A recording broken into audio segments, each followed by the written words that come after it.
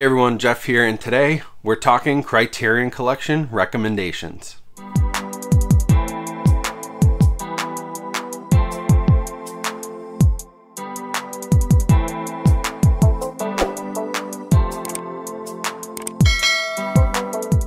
Hey everyone, thanks for coming back to the channel, and today I'm going to give you 10 recommendations that I think you should pick up in the next Criterion Collection 50% off sale. Now if you don't know the Criterion Collection, they are a boutique Blu-ray and now 4K label that started back in the days of Laserdisc and DVD, and they put out some of the better quality releases both from a video and audio perspective, but also from packaging and special features in the whole 9 yards. So I'm actually shooting this on July 1st, which kicked off the 50% off sale at barnesandnoble.com and in stores at Barnes & Noble. Criterion does 50% off at Barnes & Noble 2 times a year, usually July and November, I believe, and then they have 50% off sales on their Criterion.com web store, which are 24-hour flash sales throughout the year. So usually that's the best time to buy Criterions, and so if you reference this video now, you'll have a good idea of what to buy for the future sales or for the sale that just started this month. Now to kick things off, I'm going to start with a foreign movie and one from director Akira Kurosawa from 1958.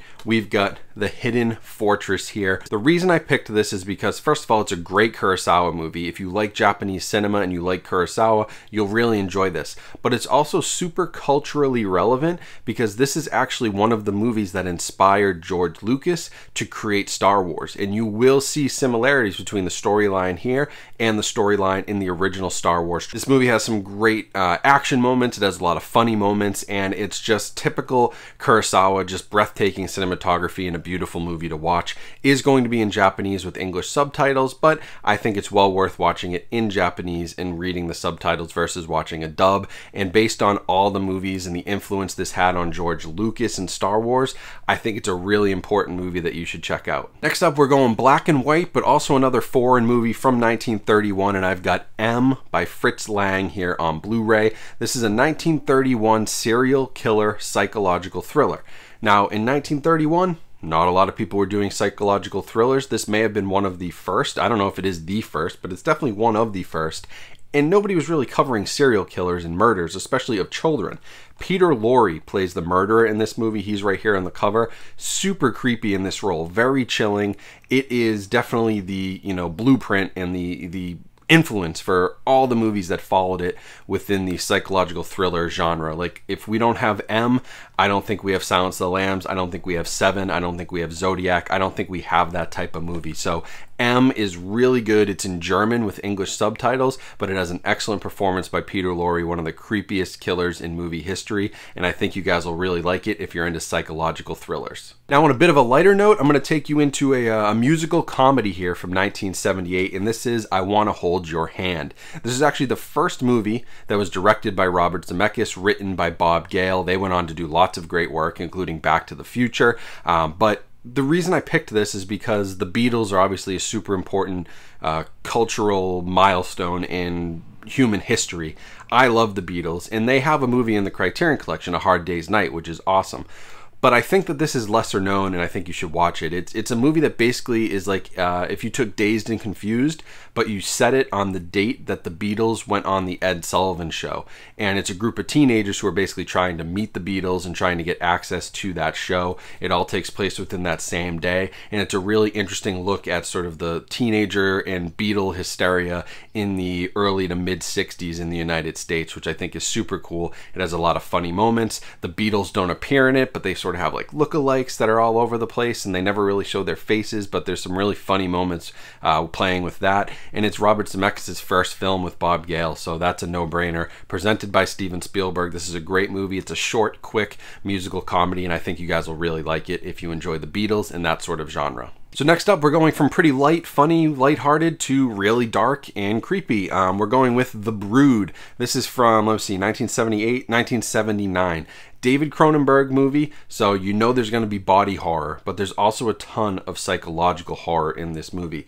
It is definitely a sort of inspiration or influence for things like Hereditary. It is definitely influenced by, say, Rosemary's Baby.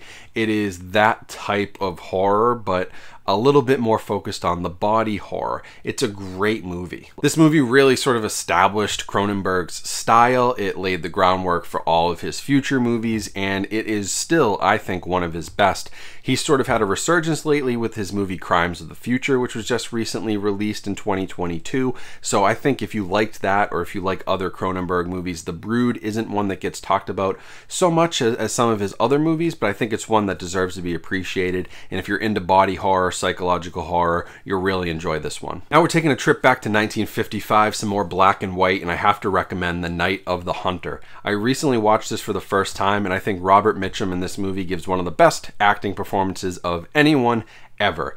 The movie's basically about Robert Mitchum's character, who's a traveling preacher. He hooks up with a widow and she has a couple of kids, and there's sort of some, questionable actions taken by Robert Mitchum, the preacher, and you're sort of like, what are his intentions? What's he going to do with the kids? Is he good? Is he bad? He is a preacher, but he's got sort of a dark side.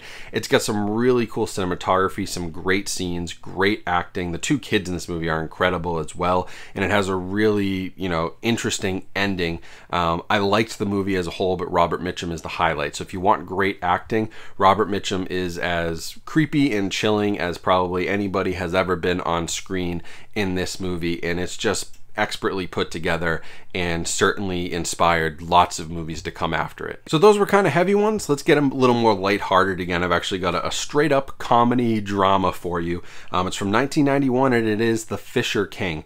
This is a Terry Gilliam directed movie. Again, not one that people think when they think Terry Gilliam, but it stars Robin Williams and Jeff Bridges. So great cast. In this movie, Jeff Bridges is a radio shock jock who's had sort of a recent scandal, and Robin Williams is actually a homeless man in New York City who is convinced that the Holy Grail is in the Upper East Side of New York. And the two of them sort of go on this crazy adventure trying to find the Holy Grail in this city. So I love Robin Williams and I love him in this role. His stuff like this in 1 Hour Photo and some of the other roles where he gets a little more serious, Good Will Hunting is maybe the most well-known, he kills it, both as a dramatic and comedic actor. Jeff Bridges is also awesome, and it's got excellent direction by Terry Gilliam. So the movie is sort of this modern day fairy tale set in New York City. It's a really cool movie, and if you like either of these actors or Terry Gilliam's work, you're gonna love this movie, and I think it deserves more attention. Next up, I've got a documentary for you, and this one is actually sports related, but I think it's one of the best documentaries I've ever seen.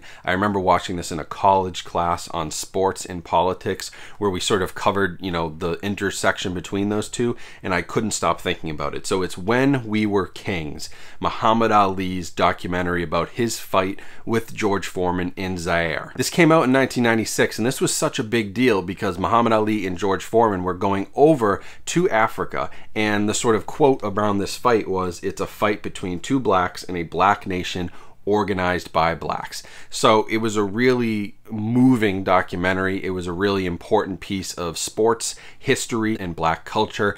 It is a really interesting look behind the scenes at Muhammad Ali a little bit later in his life, 1974, after all of his struggles with Vietnam and the Vietnam War and not going into the draft and protesting the war, all of those struggles, and he came out of it after this. And it's a really interesting look not only at Muhammad Ali and George Foreman and that sort of boxing culture, but also the African culture here in Zaire and everything that was going on around this fight. It was a huge deal. It was a huge festival, and there are a ton of great moments in this documentary. I love it so much. Muhammad Ali is just so captivating anytime he's on screen, and I highly recommend this to anybody. This is probably better than anything ESPN 30 for 30 or ESPN Documentary Films has done.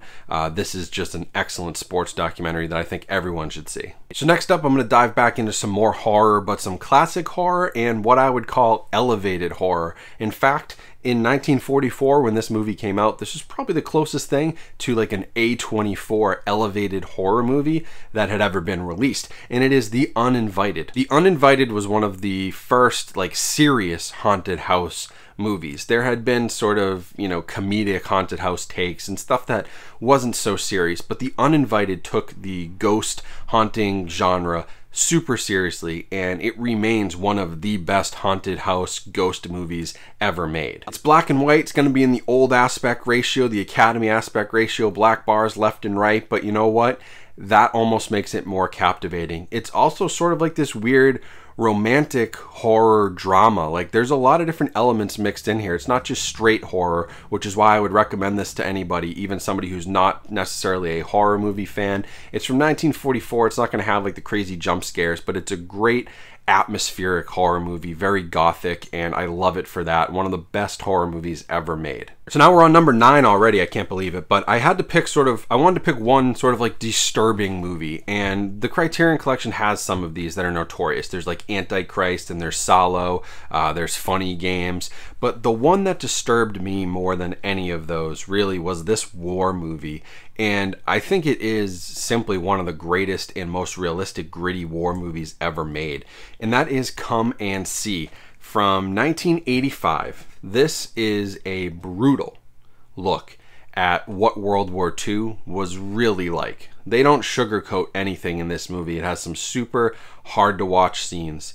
It's disturbing, but it's realistic. Now, there aren't a ton of movies made from sort of like the Soviet side. Most of the World War II movies you see, it's always the, Western Europeans in the United States and Canada, fighting the Nazis. But this is a look at that other side of the war, the Eastern Front, where the Soviet resistance in these countries like Belarus, where this takes place, really went through hell with the Nazis. This is far beyond any of the other World War II movies that you're probably used to. It tells a different side of the story, but I think it's so important, and if you have the stomach and the heart to sit through it, I think you will not necessarily enjoy it, but appreciate the way this movie was made. And it's really, I think everyone should watch it, especially with what's going on right now with Russia and Ukraine. If more people had watched this, I think there'd be less war. And now finally, number 10, I'm going with another foreign movie, another Japanese movie. We're going the complete Lady Snowblood. This actually has 2 movies. It has Lady Snowblood and Lady Snowblood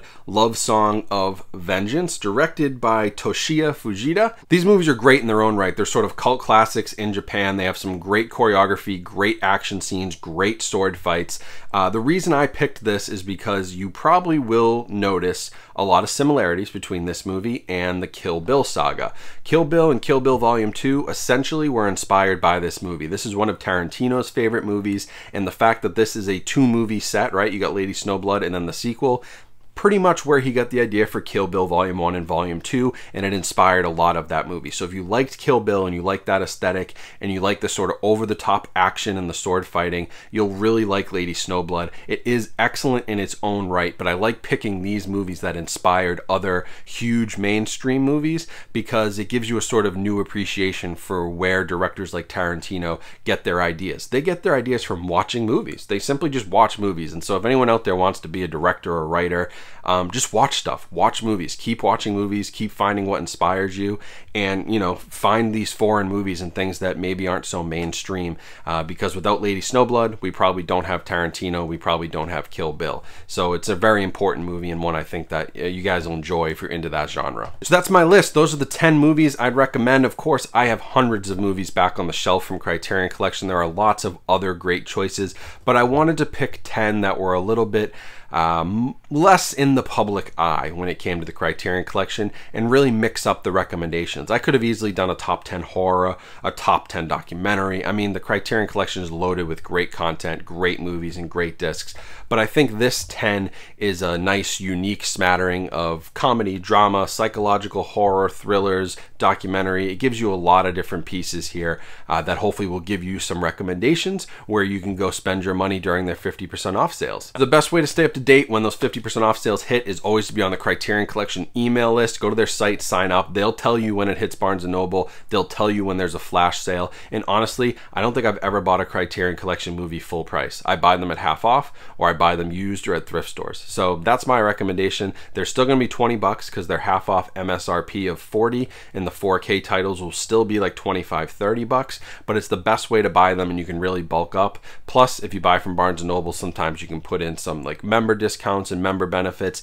And if you buy from Criterion.com, they add up points, and every certain amount of points you get a $50 gift card. So there's good ways to sort of get these movies within a budget. If you enjoyed this video, you want more recommendations or more collecting tips in Blu-ray and 4K reviews, make sure you subscribe. Also make sure to follow me on social media for all the latest from me and the channel, and check out all the links in the description to our partners who support me and our content here. So appreciate y'all watching this list. Hopefully you got some good recommendations and you know what to buy now during these 50% off sales. Let me know if you grab anything, or if you have any others you want to recommend to people. Throw them in the comments by all means. Build the community up and let's share with each other. So thanks for watching. Have a great rest of your day. Stay safe and healthy out there, and I'll talk to you guys soon.